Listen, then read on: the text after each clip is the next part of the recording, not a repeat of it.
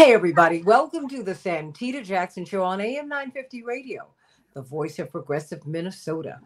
I am Santita Jackson. It's a joy to be with you early this morning, although it really is Sunday afternoon. We're pre-taping the show today, but I think it's a current story. We'll be talking about this tomorrow. We'll be talking about Iran's retaliation against Israel. What did that mean? Let's frame it properly. Let's see where we go from here. And will this bring America and Iran, and Israel and the United States, will it end this back and forth that we've had? Or, what is going on? Let's frame this properly so that you can know what to look for. You know the questions to ask. AM 950 Radio, the voice of progressive Minnesota, is my home station, but we are also on the Santita Jackson Show YouTube channel. Please meet us there and like and subscribe and click the bell so that whenever we come up, you will be notified. But please like and subscribe and share the show. I've been getting a lot of DMs and calls from everybody because you all have been sharing the show, and thank you so much for that. Please go to my X page at Santita J, and of course the Santita Jackson and Friends Facebook page, where we are also streaming. So please meet us there. We have got a distinguished panel to talk about what happened last night. Fortunately, no one was killed, and Iran said that's not what we were trying to do. We were trying to send you a message. What message were they sending? And although this is not being framed that way, this was in retaliation for the killing of 7 of their top military figures at the Iranian consulate in Damascus. That is an act of war, everybody. You don't touch embassies. You don't touch their annexes, the consulates. You don't do that. But Israel did that, and they continue to ratchet things up. Why? What are they doing? And what do you think is going on? And where do we go from here? Where do we go from here? What are we doing? What are we doing, and how will we ever get out of this? When will we be able to have a meaningful peace? When will we stop having war every single day? When is this going to stop? When is peace going to begin? Dr. Julianne Malveaux, world-renowned economist, president emeritus of the Bennett College for Women. Ari Bloomkatz, executive editor of In These Times magazine. I really do hope, and my fellow bibliophile, I really do hope that you will subscribe to his magazine. You get a lot of great investigative work coming out of there. And of course, one of the world's renowned international law experts, Dr. John Quigley from the Ohio State University. Josh Feinstein, we're going to bring everybody back. Josh Feinstein from Jewish Voice for Peace Action. That's right, in Michigan. And we'll get everybody else back. Let me get you back up.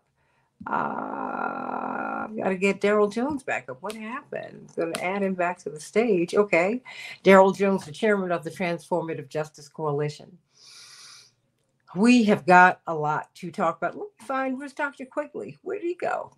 Okay, well, we'll get him back. Okay, got to get him back. But, let me start with you, Ari. As a journalist on this panel, what did we see last night? Well, I think, what we saw last night was a, absolute escalation in what we've been looking at. But I think it tells us a number of things about what's going on. It began with the strike in Syria. And this is, of course, a very ongoing thing. There's been ongoing war between Israel and Iran, the U.S. and Iran for, decades now. It's just, not as a public war in general, but there's been assassinations of scientists across the board and sorts of covert operations happening. So I think this idea that this is our new tensions and new blowups is not what they are tensions that are now being weaponized politically. We are seeing an Israeli government and a U.S. government that are completely beleaguered now over their stances on Gaza, over the genocide, and over the murders of so many thousands of Palestinians right now. And there's no exit strategy at all from this as well. So we're looking at world powers right now that are committing a genocide and not really sure what to do next, except for to keep killing, to do the thing that they know how to do. We are not, I saw this headline in the New York Times about the idea that Biden is trying to be a peacemaker here. And it just made me laugh so much. I mean, the idea that people are trying to be peacemakers in this situation is absolutely absurd. What we are seeing are genocidal, leaders in the process of killing, now engaging in more violence in order to maintain their power and to keep killing. And so that's what I saw yesterday, was an escalation in that, in what we've seen from really flailing genocidal leaders. Why are they calling this unprecedented, Ari? I mean, it doesn't seem, it just seems incongruent with what is really going on. Unprecedented, is it because we haven't seen Israel fired upon in decades? Is that it? I mean, what is it? And it's not being framed as a retaliatory measure. Right. Israel is under attack. Yeah, I mean, the word unprecedented is sort of a funny one sometimes in the journalism business, because everything's unprecedented always, and we sort of sometimes pull it out to try and underscore that something is interesting, right? And so people say unprecedented. It's a very good word that plays online very well, really gets people engaged in that. And so while yes, some of what we were seeing in terms of the attack is somewhat unprecedented, what I mentioned before is that these are countries that have been at war, killing each other's people for a long time now. So the idea the attacks between the two of them are unprecedented, I think is not really correct. I don't think Iran had any illusions that all of these drones and attacks were not really going to hit anything. That's not really what this was about at all. I think what we are seeing that is unprecedented is a genocide of Palestinians and honestly fascist leaders who are now trying to hold on and maintain power in order that they can complete genocide and ethnic cleansing. That project is not yet complete, and the Israeli fascist government needs to complete this genocide project to maintain their power, to maintain their control. And Biden is along for every step of the ride here, enabling, fueling, funding all of it. Josh Feinstein, Jewish Voice for Peace Action, Michigan, where you really got things rolling in this campaign season. Looking for 10,000 votes in 21 days, you got 101,000. Now, more than 500,000 Americans have said they are committed to being uncommitted and uninstructed, and they want a ceasefire. And yet we're watching war amp up. So, look, as a peace activist, there's so many qualified panelists here today that for me to talk about the calculus of how we got here and such, I think there's people who could speak better to it. What I could talk about maybe is my own personal experience, Santita, of being in Beirut over the summer in the living room of my wife's family's home, and an Israeli missile just passes over by and hits the house down the street and kills 3 people. I get up, I make sure everyone's okay. I run into the balcony. There's my stepfather smoking a cigarette. He was totally not fazed. As he said, why? He's like, happens all the time. That's what the Israelis do. They don't believe the international law applies to them. And then I fast forward to the attack on the Iranian embassy in Syria. And again, international law is flouted. And I'm going to be heading to Beirut in a month or two, because I'm a New Yorker. To me, I feel very at home at Beirut. It's like New York. It's a melting pot. There's all different types of people, right? And again, I'm bringing it down just to a personal thing, because that's something I can talk to. Living in an area where there's a melting pot in Beirut, seeing what happened from my own selfish point of view was, something, am I going to be a statistic at the end of this trip coming up? Now, what happened yesterday, I'm not here to take sides and I excuse it. What I do know is that the message that was sent to the Israelis is, you are not the victim. You are the victimizers. Please stop. Stop the genocide. Stop attacking and assassinating people with just willy-nilly. I'd even use the word willy-nilly, I apologize, it's not even appropriate. But so I see it just from a personal lens of, honestly, after yesterday, if the leaders in Israel are thinking in terms of humanitarian terms, then I might feel safer going. Here's the problem. The problem is that probably I don't know what the calculus is, but the calculus is likely to kind of, just keep going and keep going. And one, that old saying, one nuclear war can ruin your whole day. At that point, it won't matter who started it, who is right, who is wrong. We all grew up during the Cold War. We know where it goes next. So that's my comment on it from a personal point of view. I hope that makes sense to you and the other panelists. I think it does make sense. I mean, because look, we were all watching television because thankfully we're not there.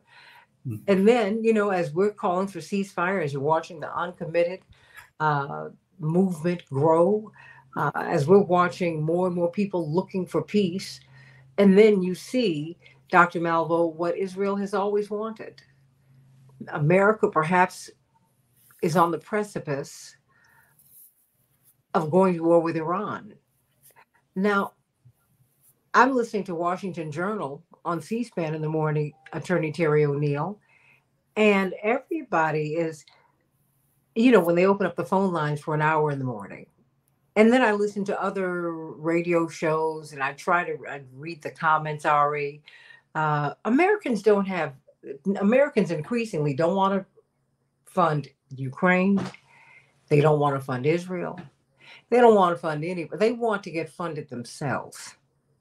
They are tired of these wars. I mean, the ground has shifted, Dr. Malveaux. I just think that it's a different time, and I'm wondering if the power structure really gets it. What do you do? I don't think they get it at all. I mean, there's drilling down on Ukraine, especially. Lil Mike Johnson, the House Speaker, has trotted himself down to Mar-a-Lago to talk to the Orange Man. And not the Orange Man, the former president. Like, come on. Well, okay. No, you know what? I only say this, and I'm going to say this once again.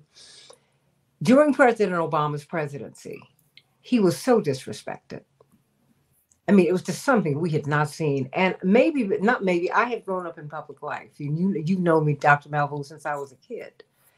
And I've seen people be unkind to my father and to then my brothers and my mother, and then please even to me. They, because people, if you're in the public, people think they can take shots at you, and they can be rather unkind. I just don't want to do that. And plus, knowing your spirit. I mean, you're one of the most generous people I know. You could have peeled off with your credentials, and you could have made a whole lot of money. You've never been interested in that. You want to educate kids. Most of 99% of what you do is you're not paid for. No, that's true. I mean, and here I'm getting MIT brand economic information, and I can get it for free. All I have to do is call you, and you'll be upset with people if they don't call you. So that's why I want us to resist this, because I think we're even personalizing what's happening with Netanyahu. With Netanyahu, you can change persons, but if you're not going to change policies, there's no difference. Well, and I'm afraid that as we're pushing to change him, they're not going to change policies, and more people are going to die. And the biggest open air prison in the world might be shifted to Egypt. It's a mess, Dr. Malveaux. It's a mess. No, it's an utter mess, and I don't think they get it. And you're right. I think that I can't resist. I don't have very much respect for the former president. I just really don't, for any number of reasons. And he's earned my respect. No, I hear you. I guess I just want to keep it. Okay, let's keep it policy. I think that's important, because if we look at the Republican Party, it's easy to blame the former president for a number of things, but he couldn't do what he does unless there was, trees don't grow unless somebody planted seeds for them. And he basically is a part of a long continuum of a rightward shift, of an anti-foreign policy shift. He's the end of a continuum. It didn't start with him. We've seen that. So I know, but the question you asked was, do they get it? No, they don't get it. They don't get it at all. And so because they don't get it, what we see is watching, what's his name? the guy who wrote the hillbilly elegy. Oh, J.D. Vance, the Senator Yeah. Vance from Ohio. Yeah, I was watching him on something this morning, CNN, and he was talking. His point was, you know, we don't want to do money for this, we don't want to do money for that. What about all the people? And a lot of people are feeling the same way.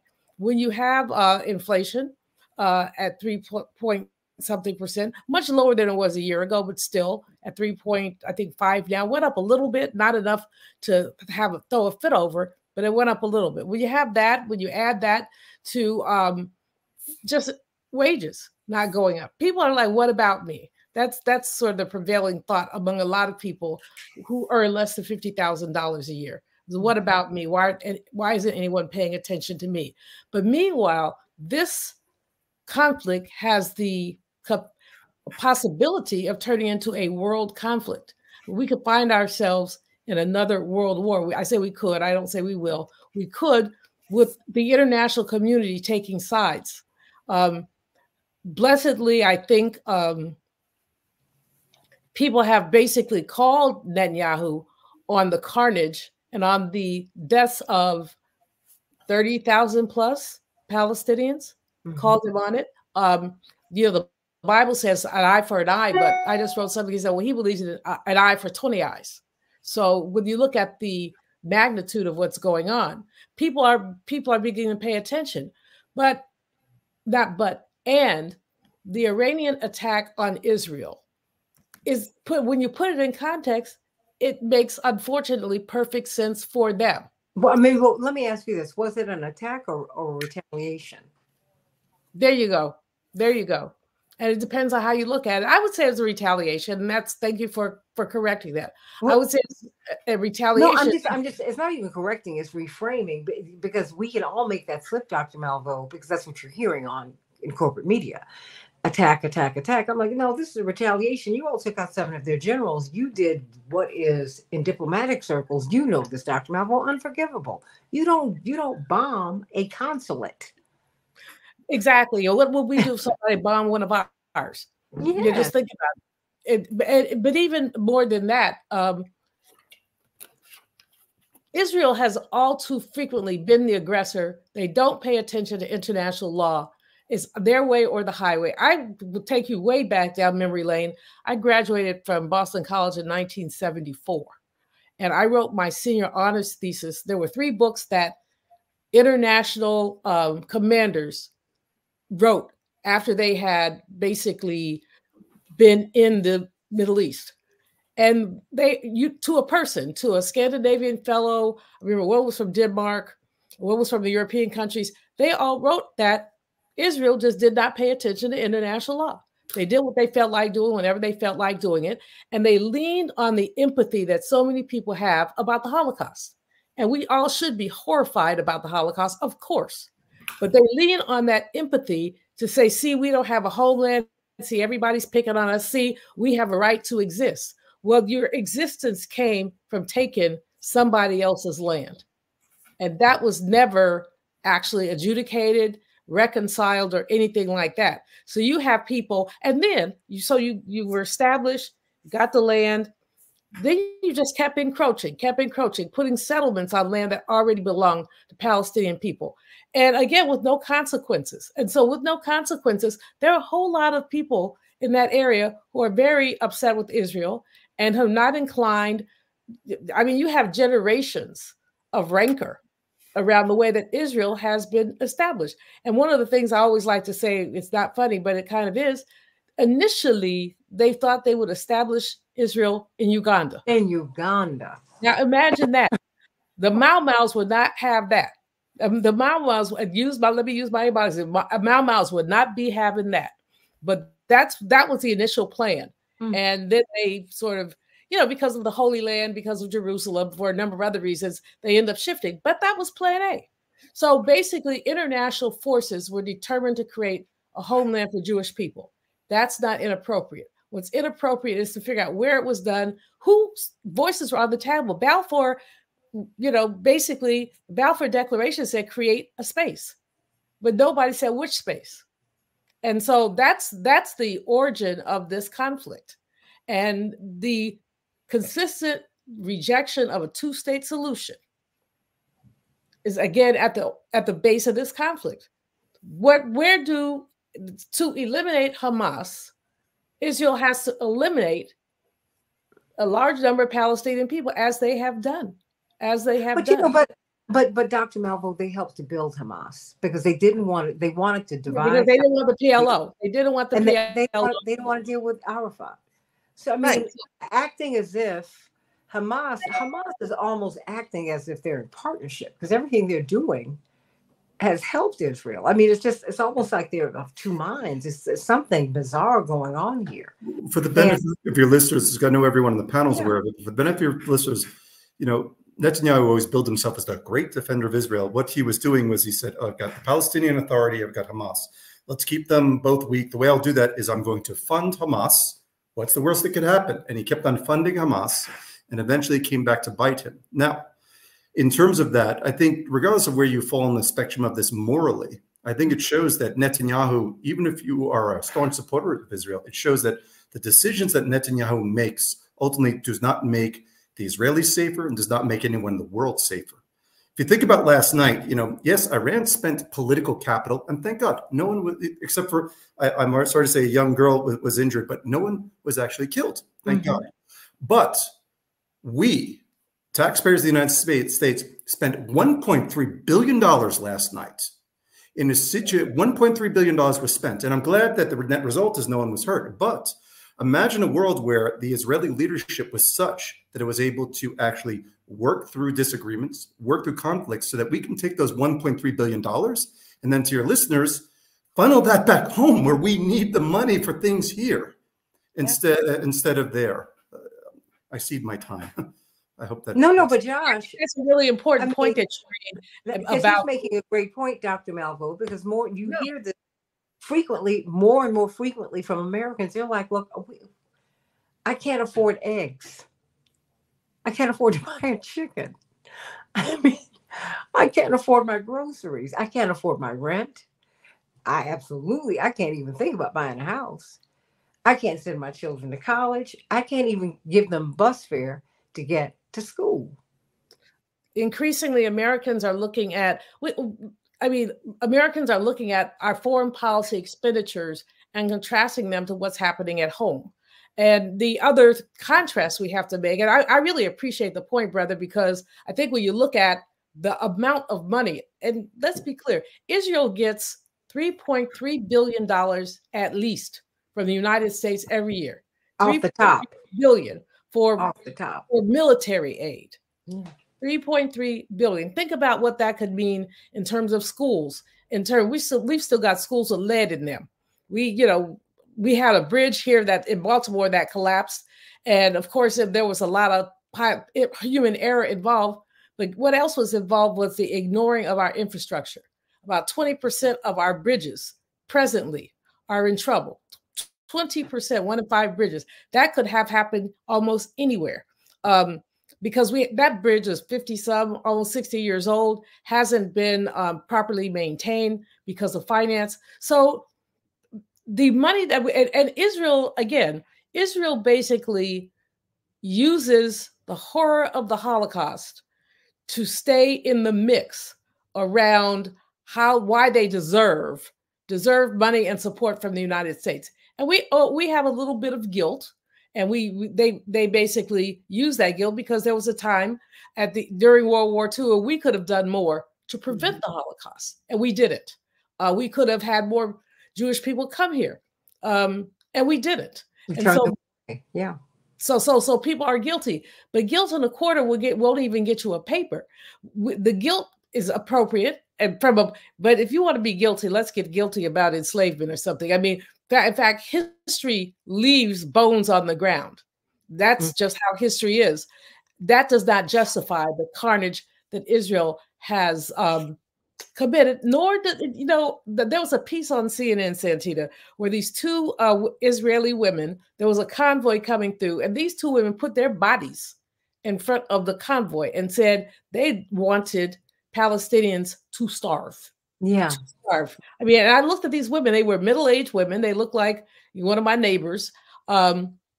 And I'm saying, where does that hatred come from? And again, the Netanyahu team has been ginning that up. In contrast, probably the same day, it was a day that I was in a good mood, so I watched TV all day.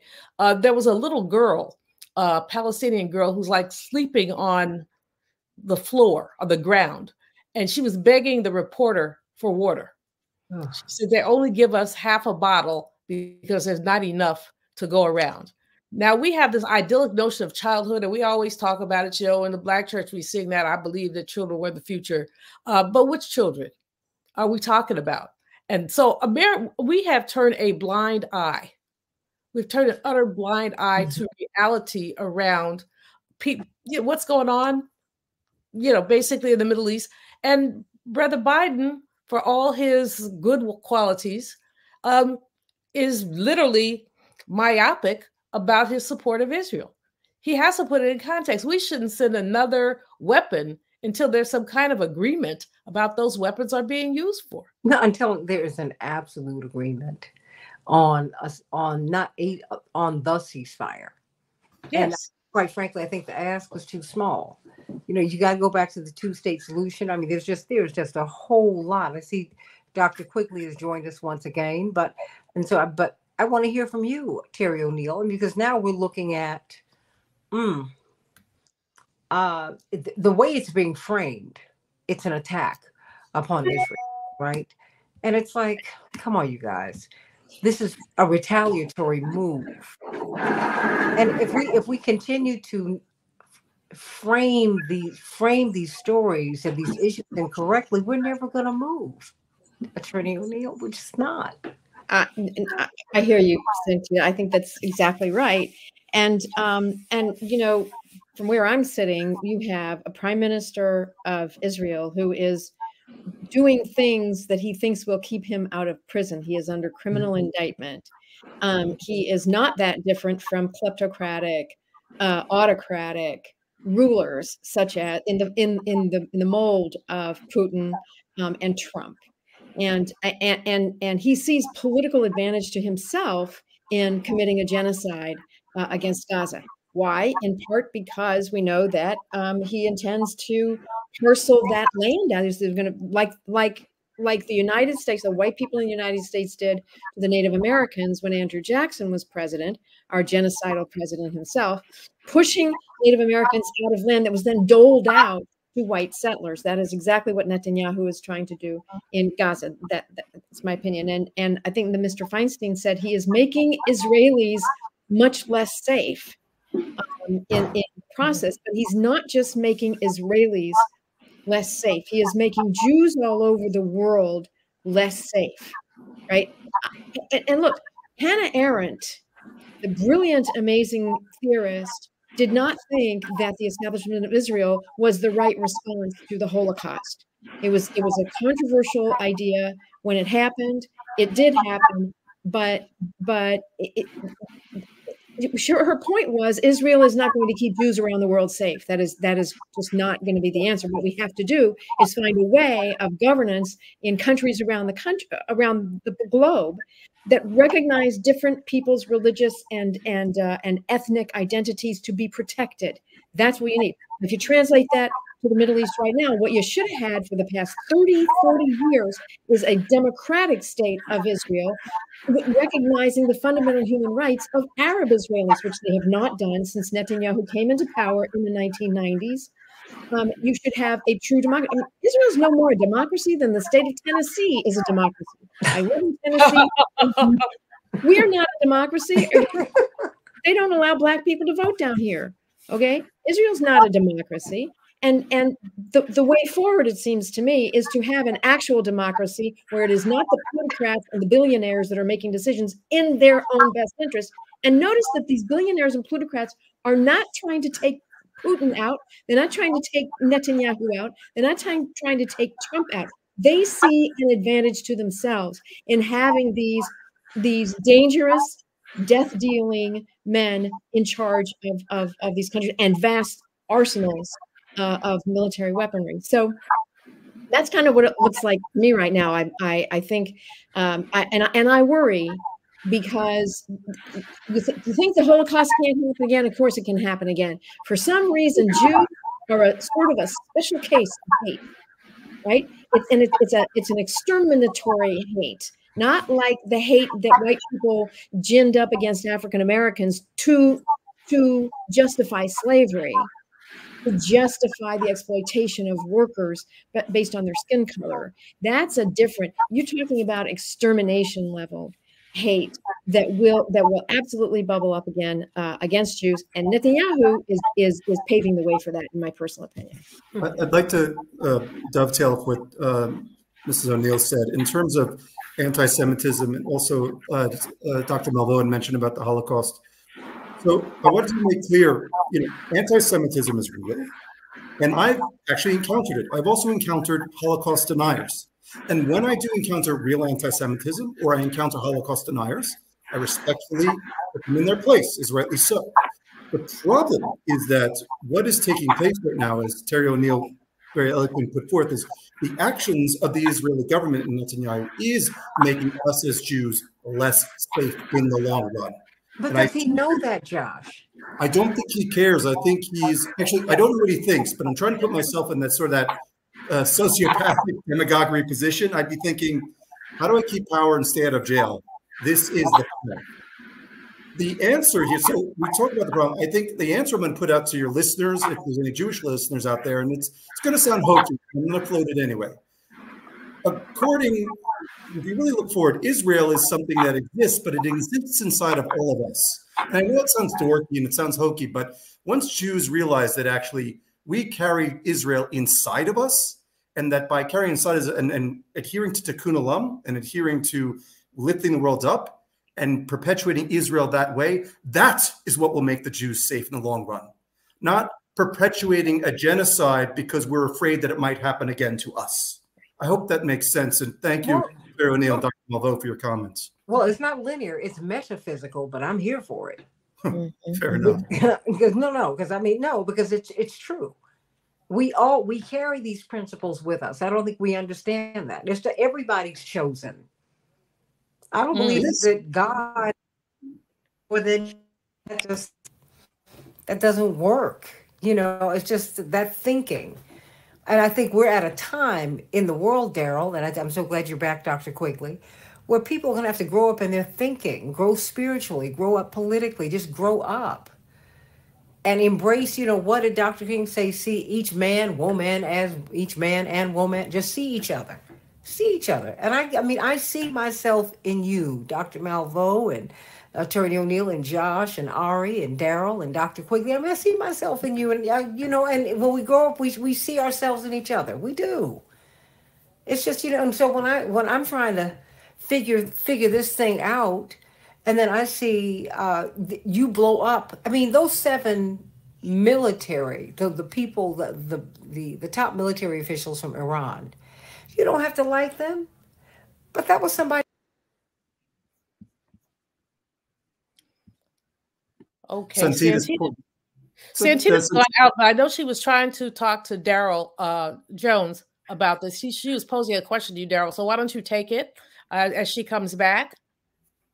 Take it away, Daryl. Okay. All right. Yeah, thank you. Dr. Malvoin and the other panelists, one of the things that I keep asking myself, and I imagine, when I went to Israel, I realized I landed in an area where all the countries that surrounded me did not like me, did not want me there.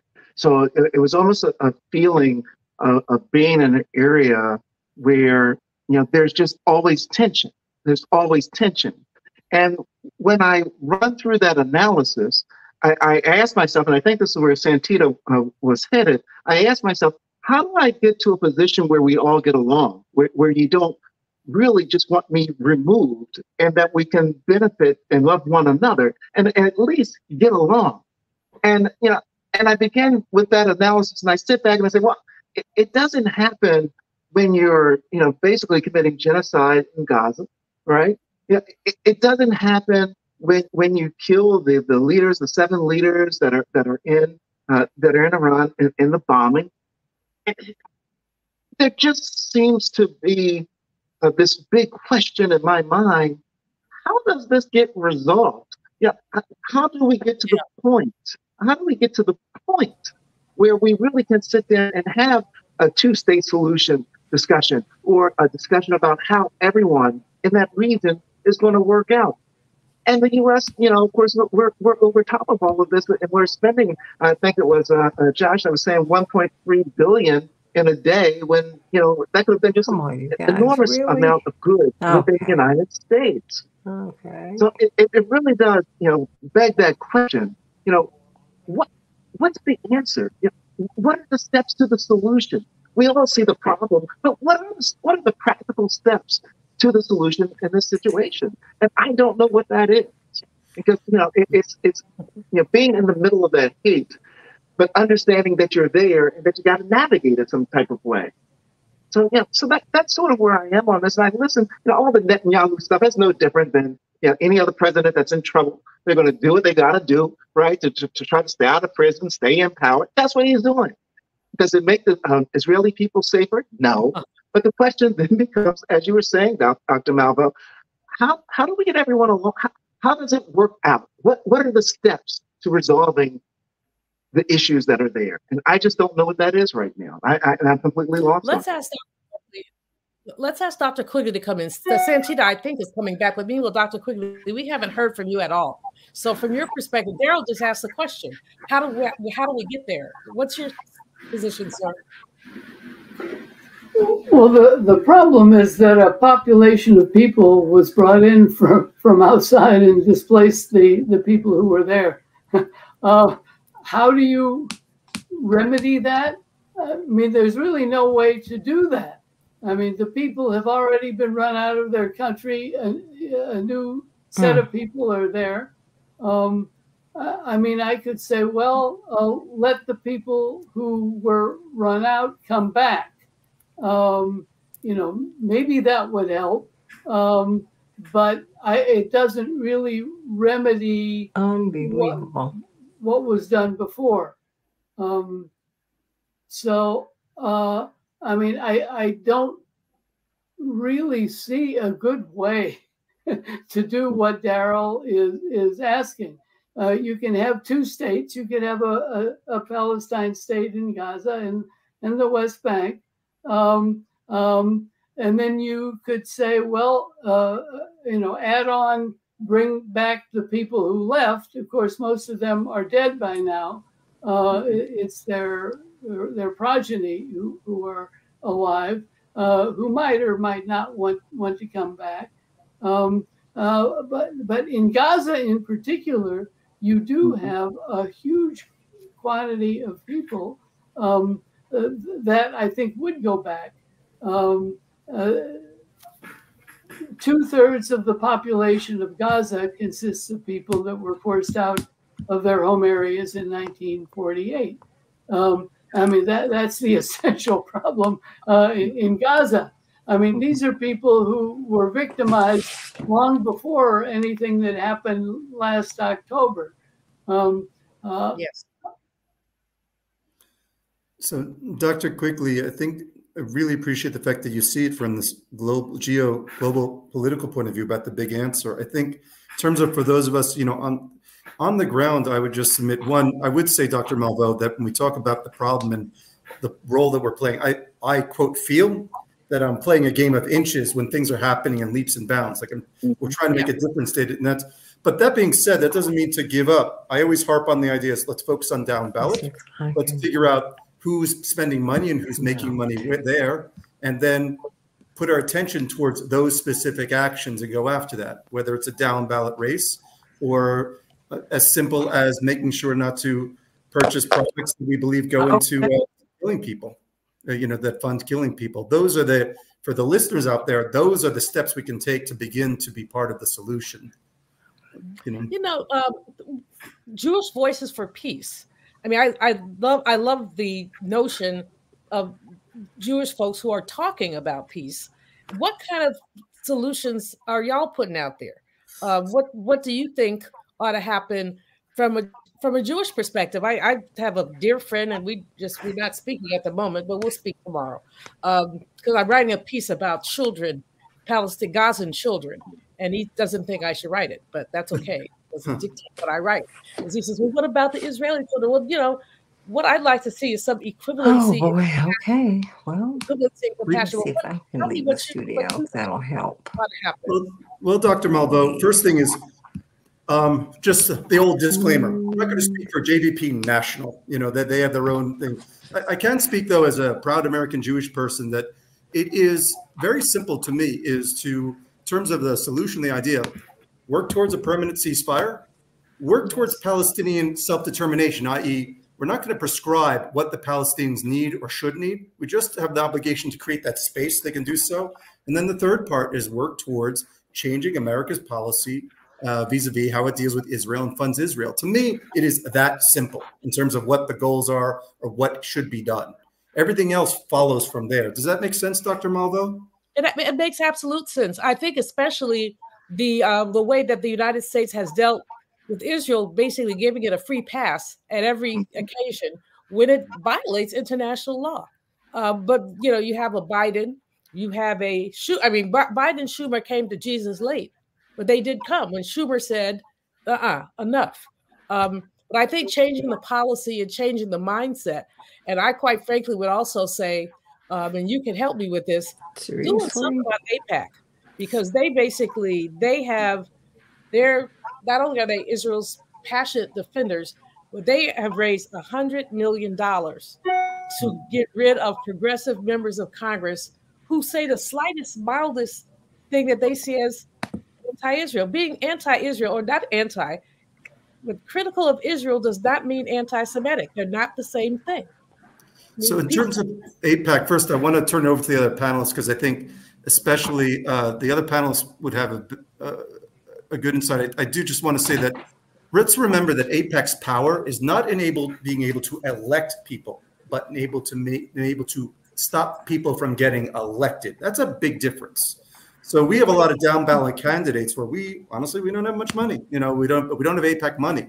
But in a world where there's social media, that there are ways to counter AIPAC in these upcoming elections. With that, I mean, Mr. Blumenkatz, do you have any? Are Dr. Malveaux and I oversimplifying it in terms of solution, or do you think that we're onto something here?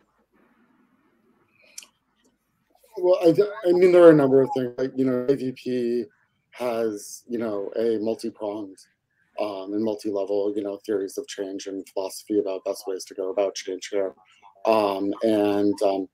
You know, I think there's a number of other things regarding AIPAC. There's been a whole coalition that's come together to fight that. But I actually want to take a step back. I think the white men here have spoken a little much. And I think maybe the floor should be open to those. Well, guys, we're improvising because Santita is flowing in and out. And so we've got to do a little improvising here. And I appreciate everybody.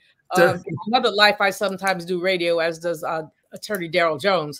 And so we understand when the technology devils get in the mix, we just got to play it. And we're going to do that. Santita will text me if she wants me to do something differently. And I want to go back to Terry, because you basically laid it out, I think, you know, very, very well. But what's your solution? I mean, we're talking two-state solution. Do you see us possibly ever getting to that? No, I first of all, I don't think there's a two-state solution possible right now, because who is going to be the state for the Palestinian people? They have been, Israel has, and other Arab states. Egypt has not been a friend to Palestinian people. Jordan has not been a friend to them. So there's no really strong. How are the Palestinians really going to be protected and safe in a two-state system? That's number one. But number two, I really believe in democracy. I think that democracy is essential to rein in what I call white patriarchal capitalism, which is currently killing us. It's setting the world on fire. It's doing a lot of bad things. Democracy is a good thing. And so I think what needs to happen is Israel needs to become a democratic nation. It needs to become a democratic nation governed by United Nations humanitarian norms. And if it does that, then people who live within the territorial boundaries of that place have a vote. They have a say. They have civil rights. They have the right to worship as they please. They don't have the right to commit pogroms against other religious groups, right? But what you need is a true functioning democracy, a one-state solution. But that state cannot be a state that exists only for Jews as a compensation for the Holocaust. It has to be an actual nation with actual rights and responsibilities on the planet.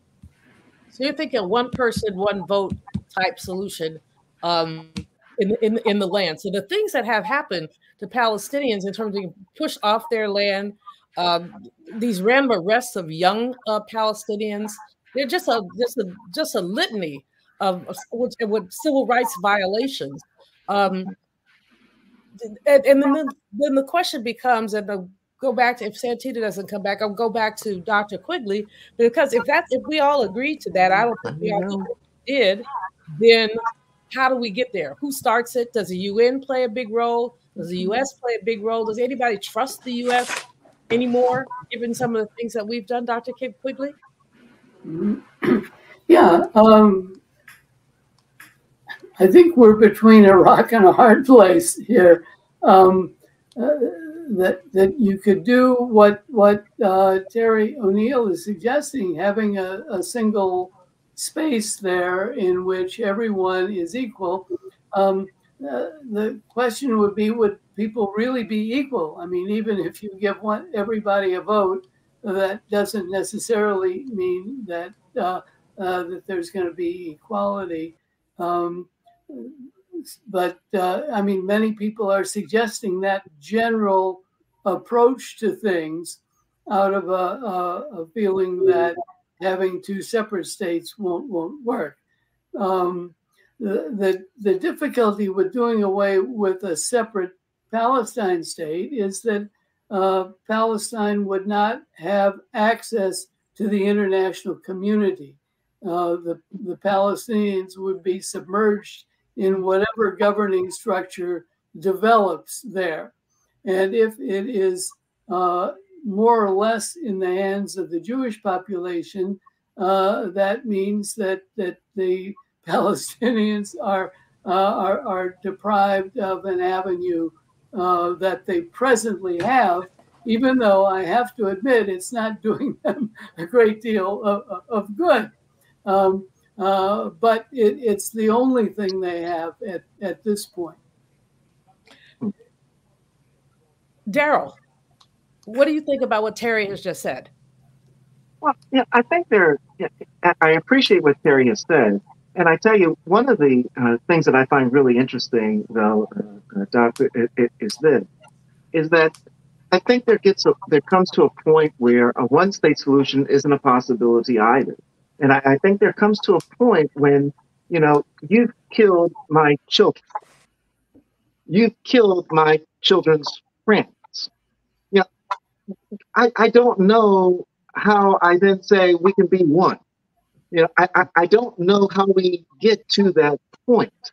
And so, the concern becomes that because the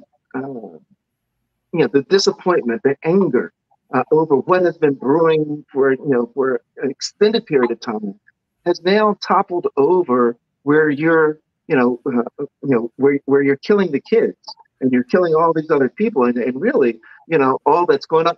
I don't know how you get to a point of saying that we're going to be able to now try to work something out. And that's why I say, how does it end? Where do we go from here? Is this the reason that the United States position perhaps is that let's just try to protect Israel and de-escalate everything that's in the region because it's not going to be possible to have some type of a solution that's workable for that reason?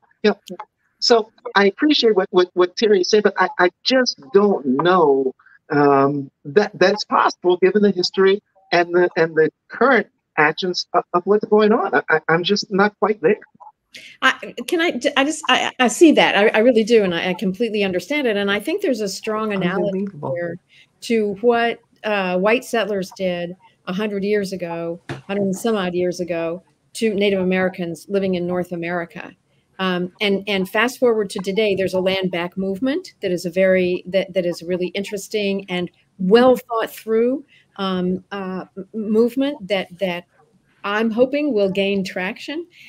There are ways to deal with that unbelievable injustice of a genocide. And what you're talking about is Israel is currently committing genocide, I believe, against Palestinians in Gaza, same as we committed genocide against Native Americans in this country. So what is the solution today? Well, this country isn't doing a very good job of coming up with a solution, but actually some great thinkers in the Native American community are coming up with great solutions. And the solutions have to do with we are all occupying this territory together. We need to be able to work something out that allows Native American communities to reclaim their culture that genocide is intended to destroy and did a near complete destruction.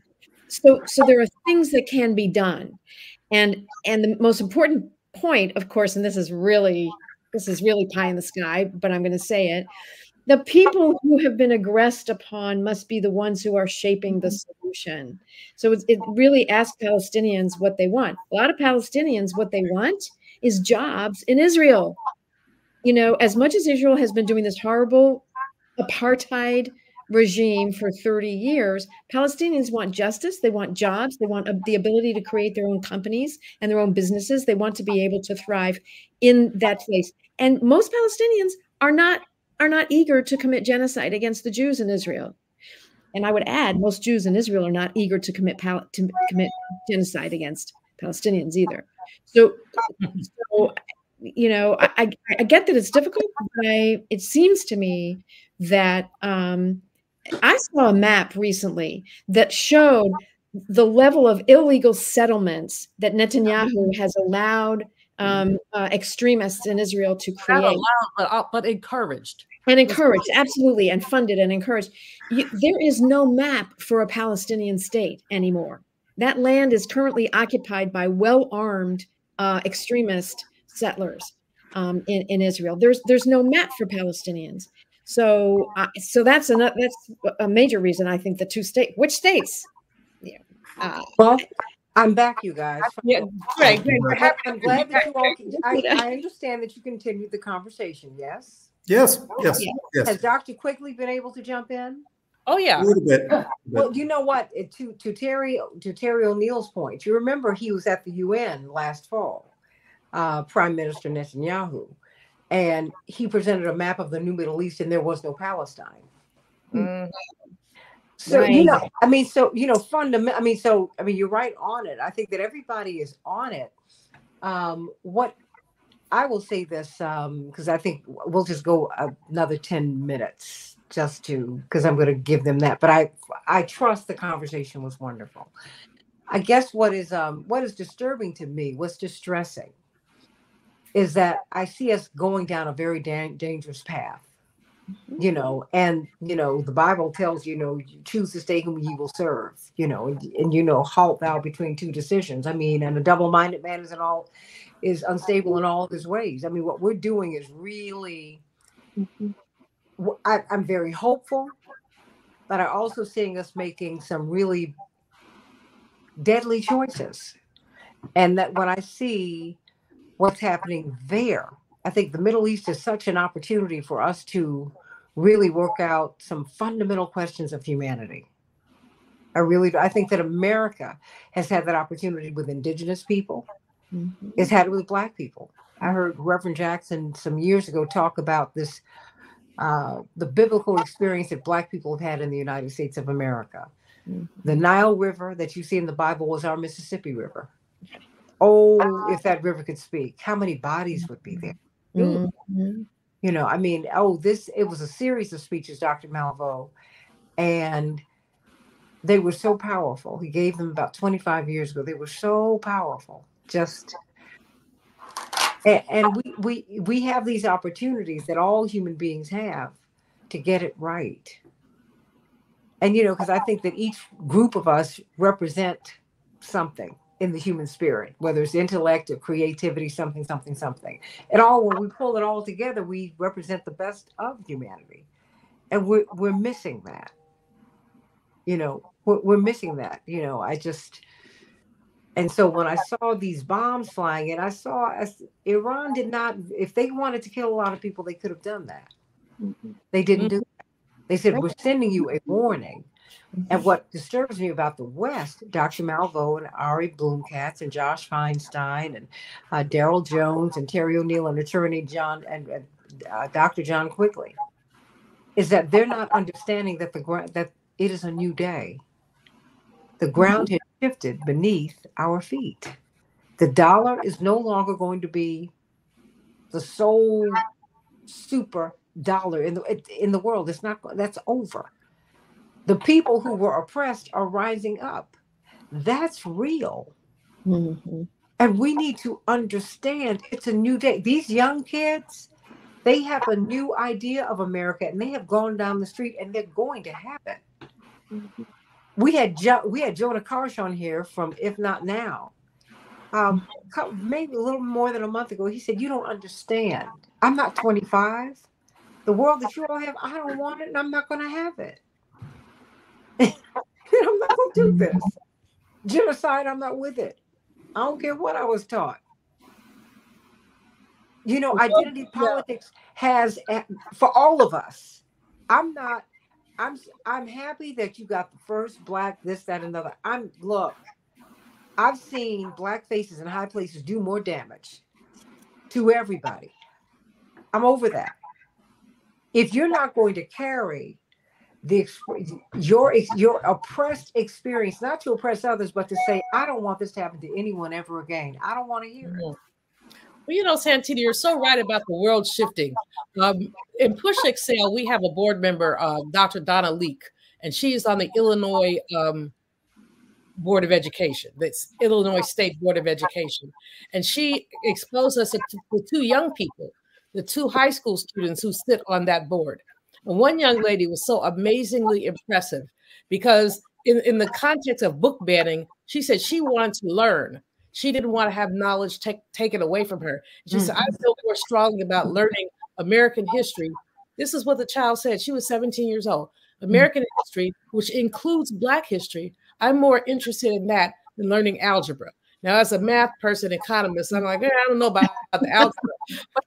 But the point was that she wanted to know all history. And that's many younger people are basically pushing back against their elders who say, we're banning books, we're committing genocide, we're doing predatory capitalism, we're running over people.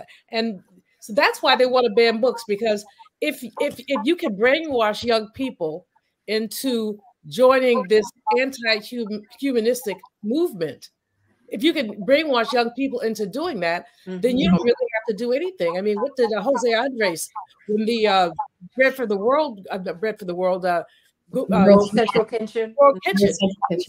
This is anti-humanitarian. Yeah. Bombing people who are killing people who are going to bring food. They're not going to bring anything but food. So using food as a weapon of war is absurd. And you can only get away with it if you brainwash enough people to think of Palestinians as the other. Or Black other, or anyone as the other, or Jewish people as the other. I mean Muslims, Hindus. I mean, come on, everybody gets their chance to be demonized, and it's not working. It's not working, and humanity won't survive it. I'm going to go around and get closing thoughts. I am sorry for my technical difficulties, but because the reason I produce this show and curate it in this way is because I know that you all can carry on without me. And well, I want the audience to know that each of you exists and that there are people out there who care and who are thinking in ways that you don't see the punditry thinking. Some people are really beholden to a little bit more than a party. I mean, beholden to principles. And that's why I reach out to you, because I think that you do have empathy for all people. And that's what I love about each and every single one of you. So I'm going to get closing thoughts from everybody. I did not hear you, Attorney Daryl Jones. In a minute, can you kind of button this up for me? Oh, absolutely, Santita. It's just a great conversation that we did have. And I will say this, you know, I hope that the radio audience takes away from the conversation we've had the difficulty and the complexity of trying to deal with the situation of what's happening in the Middle East and how to reach a resolution, and the the enormous job that that the players have to try to reach some type of solution that's there. But I have faith, Santita, because not just in the United States, but across this country. But we know in the United States that we now have a generation that is the most multicultural, the most accepting, the most tolerant ever in our history. And I think that those minds will all come together, and we will be able to reach some type of solution in the Middle East where everyone will be able to really coexist together in a brotherhood.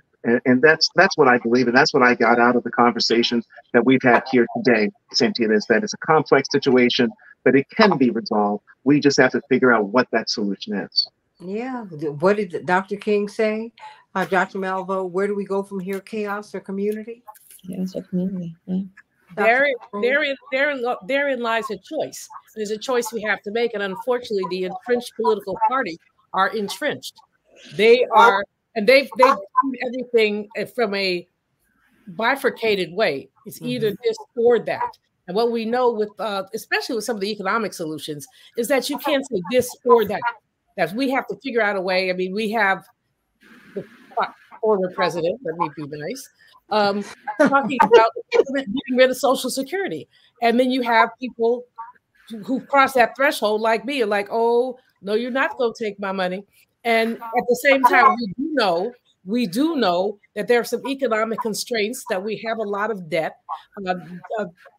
Those no-label people intrigue me, but I don't think they're seeing themselves as alternatives.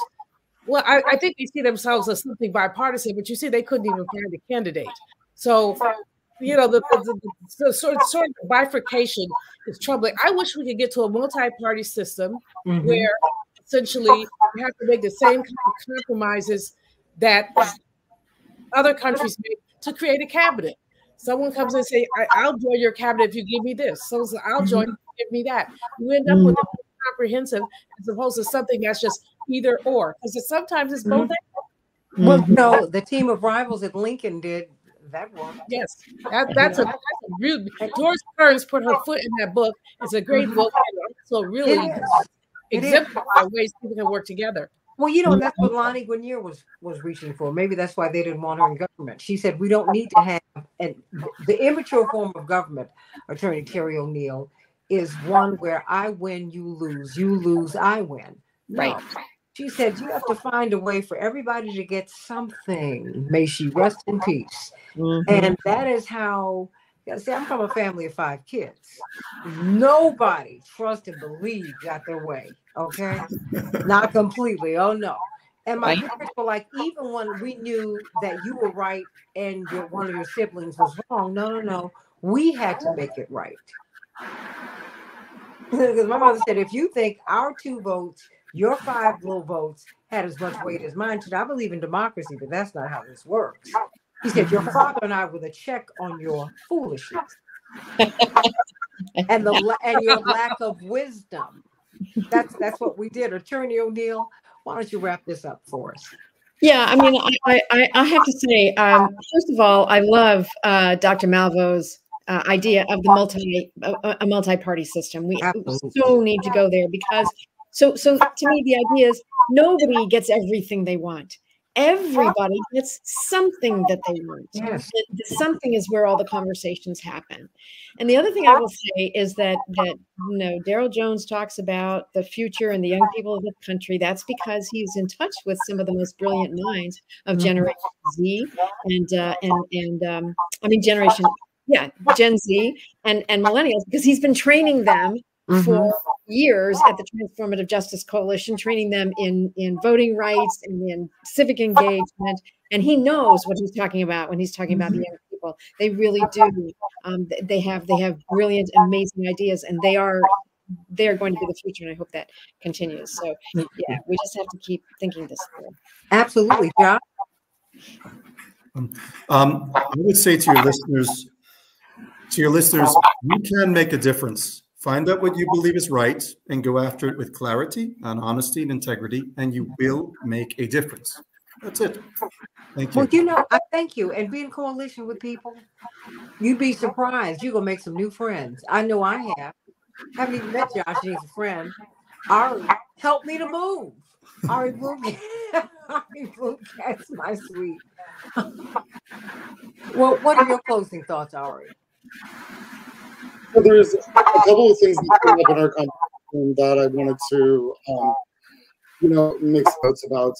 One of them is about taxes, and we've got tax day coming up on Monday, but also just like where our spending powers are and things like that. And there's a huge push amongst all of the voting to really appeal to people's feelings around where money is and where money for weapons is going and all of this. This is critically important. It's really critically important to share where money is going. But I think we have to also be really careful about this conversation and about this dynamic, because it can turn quickly into we shouldn't be supporting a genocide because we want to build a school. That's a difficult thing around morality, and I think striking that balance is so deeply important, because the truth is everything could be funded if they want to fund it. That's the point of the military spending. There's money for the military when they want there to be. There's money for banks when they want money for banks. There's money for the military when they want their military. There's not money for their communities when there needs to be money for the communities. But I think it's really tricky, and I know a lot of groups out there are really trying to thread that needle. The other thing that came up is about Holocaust, the memory of the Holocaust, which is obviously being used narratively all the time. And I think it's really important that you think about a little bit of a larger frame here, which is that this is not about Jews. This is not even really about Israelis. This is about world leaders using nationalism and really keeping people against each other, as they've been for a long time, in terms of creating military presence and the military whole access for U.S. capital to extract out of the Middle East. What this is about at the end of the day, it is not about Jews. It's not about a place for folks who escaped from the Holocaust. It is about the ability for capitalists to extract resources from the Middle East and to do it under military action. And so I think it's really important that people see this not as just a thing contained to Jews and Palestinians. This is about the way that world powers are manipulating folks all over the place. And of course the Israeli government is committing genocide here, and they're doing that because they want to be like these global powers that are also extracting the resources of the country. And we've seen that from all of the environmental colonialism that we see happening in Israel too. We see that from where all of the water is coming from, where it's being built, and all that. It's all about extracting resources from Black and brown people. And I think that is a common narrative that all really links folks up in a lot of ways. Yeah, so that's all I got. But in terms of solutions that are out there, it's obviously really scary. We've got 300,000, 400,000 in the West Bank over just the last decade. I mean, I got beat up by Israeli authorities out of these places. This is the settlements are very, very. The idea of a one-state solution is going to be incredibly tough. But I think that what I'm trying to hold in this moment is that nothing is possible until it happens. And we've seen that throughout history, that nothing actually happens until it actually happens. It's always seen as impossible. It's always seen as it couldn't happen. People said this about South Africa. People said this about Libya. People said this about all sorts of countries that real fundamental change happen. And I think you have to maintain the smallest amount of hope there that we could see transformative change. Dr. Quigley? Yeah, I don't have any overall solutions. I would just mention a couple of things that I think people could focus on immediately, namely in the month of April. One is that the United States is still refusing to fund the UN Relief and Works Agency.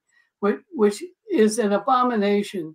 We talk about how Israel should do more to allow humanitarian assistance, and we're cutting off the agency that has the capability of distributing on the ground.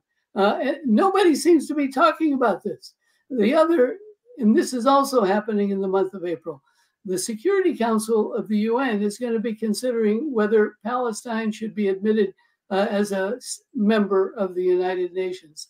And that's Palestine being admitted to the UN isn't going to solve everything, but at least it gives the Palestinians a voice at the international level. And the only state that's standing in the way of that, I don't need to name to this audience, is of course our own government. So I think they need to be pushed on that issue as well. So those two small things. Well, you know, those are all the bricks that build the building, everybody. And all the little quarks out here in the atmosphere come give you the molecules that give us the people and the world that we are. We can not just do better, we can do right. We can do right by people.